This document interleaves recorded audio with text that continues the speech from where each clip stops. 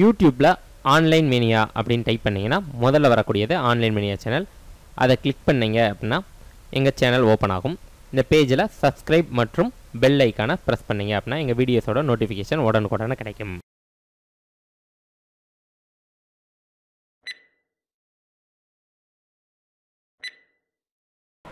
அனைவருக்கும் ஆன்லைன் மேனியாவின் அன்பு வணக்கங்கள். இந்த வீடியோவில் 8ஆம் வகுப்பு முதல் பருவம் இயல் 1ல் திருக்குறளில் என்ன அதிகாரம் கொடுத்துருக்காங்க அப்படின்னா நட்பு. முதல் குறள், செயற்கரிய யாவுல நட்பின் அதுபோல் வினைக்கரிய யாவுல காப்பு. இது என்ன சொல்கிறாங்க அப்படின்னா செயற்கரிய யாவுல நட்பின் அப்படின்னா என்னதுன்னா நட்பை போல செய்து கொள்வதற்கு அரிய உறவுகள் எதுவும் இல்லை அப்படின்னு சொல்கிறாரு. அதுபோல் வினைக்கரிய யாவுல காப்பு, அந்த நட்பை போல செய்கின்ற செயலுக்கு சிறந்த பாதுகாப்பு வேறு எவையும் இல்லை. என்ன சொல்றாரு? நட்பை போல செய்கின்ற செயலுக்கு சிறந்த பாதுகாப்பு, காப்புனா என்ன சொன்னோம்? காவல் அல்லது காத்தல், அதை தான் சொல்லியிருக்காங்க. சிறந்த பாதுகாப்பு வேறு எவையும் இல்லை.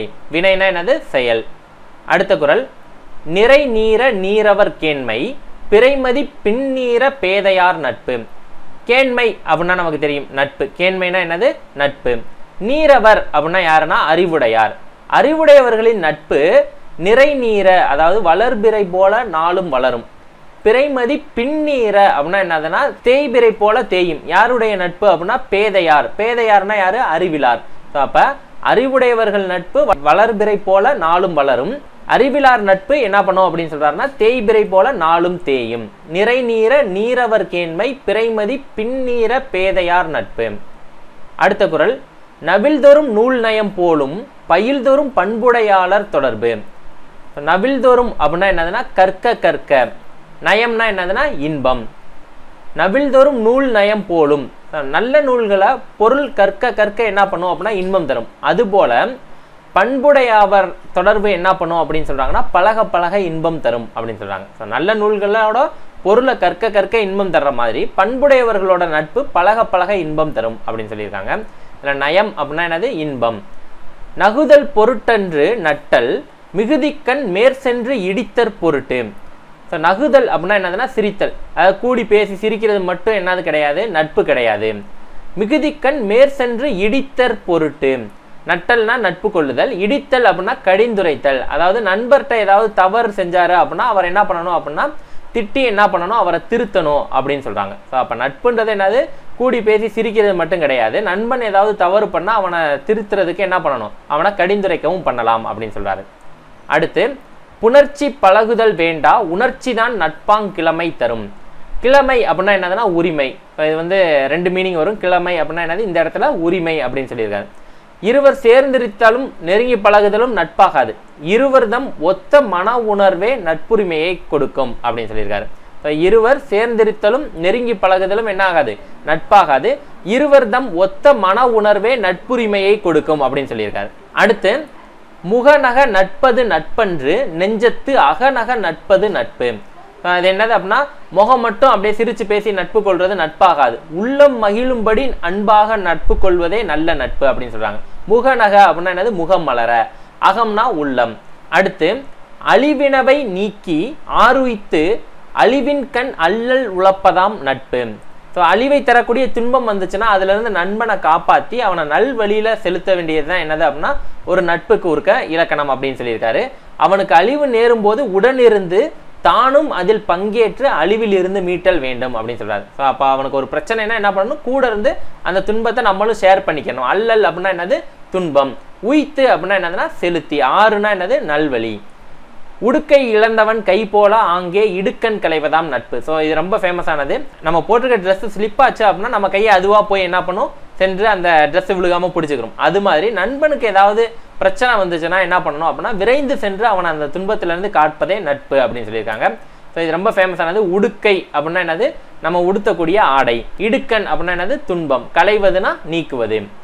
அடுத்து, நட்பிற்கு வீற்றிருக்கை யாதனின் கொட்பின்றி ஒல்லும் வாய் ஊன்றும் நிலை. கொட்பின்றி அப்படின்னா என்னதுன்னா வேறுபாடு இல்லாமல், ஊன்றும்னா தாங்கும்.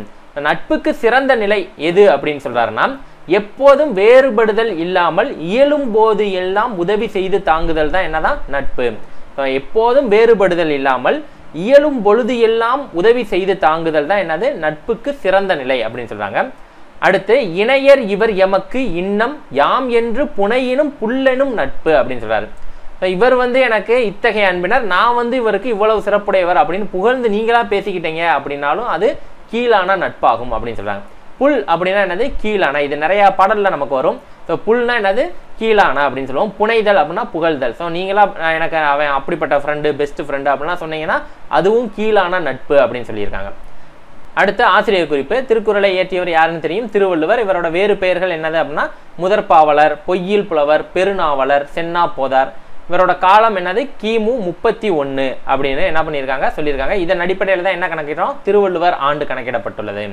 அடுத்து இவரோட சிறப்பு என்ன கொடுத்துருக்காங்க அப்படின்னா வள்ளுவன் தன்னை உலகினுக்கே தந்து வான் புகழ் கொண்ட தமிழ்நாடு. இதை சொன்னது யாரு அப்படின்னா பாரதியார். பாரதிதாசன் என்ன சொல்றாரு அப்படின்னா வள்ளுவனை பெற்றதால் பெற்றதே புகழ் வையகமே அப்படின்னு சொல்லியிருக்காரு. வள்ளுவன் தன்னை உலகினுக்கே தந்து வான் புகழ் கொண்ட தமிழ்நாடு அப்படின்னு சொன்னது பாரதியார். வள்ளுவனை பெற்றதால் பெற்றதே புகழ் வையகமே அப்படின்னு சொன்னது பாரதிதாசன். அடுத்து திருக்குறள் பார்த்தோம் அப்படின்னா 14 கீழ்கணக்கு நூல்கள்ல ஒன்று. ஸோ இது வந்து குறள் வெண்பாக்களால் ஆனதால இதை குறள் அப்படின்னு சொல்லுவோம். மேன்மை கருதி இதோட திரு அப்படின்ற அடைமொழியை சேர்த்து திருக்குறள் அப்படின்னு சொல்றோம். நாடு, மொழி, இனம், சமயம் எல்லாமே கடந்து எக்காலத்துக்கும் பொருந்துவதாக அமைந்ததால் இதை என்ன சொல்லுவாங்க அப்படின்னா உலக பொதுமறை அப்படின்னு சொல்லுவாங்க. என்னது? நாடு, மொழி, இனம், சமயம் இது எல்லாத்தையும் கடந்து எந்த காலத்துக்கும் பொருந்துவதாக இருக்கிறதுனால இது என்ன சொல்றாங்கன்னா உலக பொதுமறை அப்படின்னு சொல்றாங்க. மக்கள் வாழ்வில் அடையத்தக்க உறுதி பொருள்களாகிய அறம், பொருள், இன்பம் என்னும் முப்பெரும் பிரிவுகளையும் விரித்து உரைப்பது திருக்குறள். அதனால இது என்ன சொல்றாங்க அப்படின்னா முப்பால் அப்படின்னு சொல்றாங்க. ஸோ உலக பொதுமறைக்கு ஒரு டெஃபனிஷன், முப்பாலுக்கு என்ன பண்றாங்க ஒரு டெஃபனிஷன் கொடுக்குறாங்க. இதுல மொத்தம் எத்தனை அதிகாரம் இருக்கு? 133 அதிகாரம் இருக்கு. 1330 குறட்பாக்கள் இருக்கு. அடுத்து வாயுரை வாழ்த்து, பொதுமறை, பொய்யாமொழி, தெய்வ நூல் இதெல்லாம் என்னதுன்னா திருக்குறளுக்கு வழங்கக்கூடிய வேறு பெயர்கள். ஸோ இதை வந்து மொழிபெயர்த்திருப்பாங்க நிறைய பேர். இதுல வந்து லத்தீன்ல மொழிபெயர்த்தவர் யாரு அப்படின்னா வீரமாமுனிவர். ஆங்கிலத்தில் மொழிபெயர்த்தவர் யாரு அப்படின்னா ஜியு போப். இது வரைக்கும் பார்த்தோம் அப்படின்னா கிட்டத்தட்ட 107 மொழிகள்ல திருக்குறள் என்ன பண்ணியிருக்காங்கன்னா மொழிபெயர்த்திருக்காங்க. திருக்குறளோட சிறப்புக்கும் பெருமைக்கும் சான்றாக திகழ்வது எது அப்படின்னு கேட்டாங்கன்னா திருவள்ளுவ மாலை. திருக்குறளின் பெருமைக்கும் சிறப்புக்கும் சான்றாக திகழும் நூல் எது அப்படின்னு கேட்டா திருவள்ளுவ மாலை. திருக்குறளை ரஷ்யாவில் இருக்கிற அணு துளைக்காத கிரெம்லின் மாளிகையில சுரங்க பாதுகாப்பு பெட்டகத்துல என்ன பண்ணியிருக்காங்கன்னா வச்சிருக்காங்க. அதே மாதிரி இங்கிலாந்து அருங்காட்சியகத்திலையும் என்ன பண்ணியிருக்காங்கன்னா பைபிளோட என்ன பண்ணியிருக்காங்கன்னா திருக்குறளா வச்சிருக்காங்க. அடுத்து பொருள் எழுதுக. கேண்மை அப்படின்னா என்னது? நட்பு. அல்லல்னா துன்பம். நகுதல்னா சிரித்தல். உடுக்கை அப்படின்னா என்னது? ஆடை. கிழமை அப்படின்னா உரிமை. இடுக்கன்னா துன்பம். செயற்கரிய பிரித்து எழுதணும்னா செயற்கு கூட்டல் அறிய. நட்பன்று அப்படின்னா நட்பு கூட்டல் அன்று. பொருட்டன்று பொருட்டு கூட்டல் அன்று. ஆறுய்த்து ஆறு கூட்டல் உய்த்து. கோடிட்ட இடம். திருக்குறள் டேஸ் நூல்களில் ஒன்று அப்படின்னா 14 கீழ்கணக்கு நூல்கள் ஒன்று. திருக்குறளை ஆங்கிலத்தில் மொழிபெயர்த்தவர் ஜியு போப். லத்தீன்ல மொழிபெயர்த்தவர் தான் யாரு? வீரமாமுனிவர். திருக்குறளின் பெருமையை விளக்கும் நூல் திருவள்ளுவ மாலை. முகநக நட்பது நட்பன்று நெஞ்சத்து அகநக நட்பதே நட்பு. நிறை நீர நீரவர் கேண்மை. இத்தொடரில் நட்பு என்னும் பொருள் தரும் சொல் என்னது அப்படின்னா கேண்மை. கேண்மைனா என்னது? நட்பு. அடுத்து பொறுத்துக. பேதையார் நட்பு தேய்பிரை போன்றது. பண்புடையாளர் தொடர்பு நவில்தொறும் நூல் நயம் போன்றது. அறிவுடையார் நட்பு வளர்பிறை போன்றது. இடுக்கண் கலையும் நட்பு வந்து உடுக்கை இழந்தவர் கை போன்றது. அடுத்து 2 குறள் கொடுத்துருக்காங்க. பற்றுக பற்றற்றான் பற்றினை அப்பற்றை பற்றுக பற்று விடற்கு. இது வந்து 350வது குறள். இதை படிக்கும் போது என்ன பண்ணும் அப்படின்னா உதடுகள் ஒட்டும். அதுக்கப்புறம் பொருள் வந்து இறைவனை பற்றி நிற்கும் அப்படின்னு சொல்றாங்க.